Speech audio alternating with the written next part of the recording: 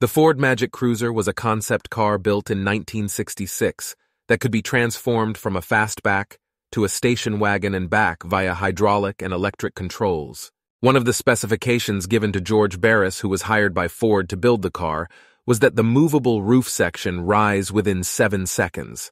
A series of aircraft hydraulic systems, screw jacks, and a switch on the dash made that possible.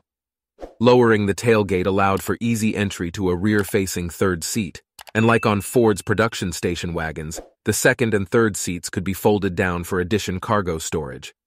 In front, the two-door hardtop LTD-based Magic Cruiser had one-piece tempered glass headlights, shaved door handles, and a set of Western wire mag wheels. It was painted a custom mixed gold sunset, and the interior was two-toned with pleated vinyl and lamb's wool carpeting. Under the hood was the new 428.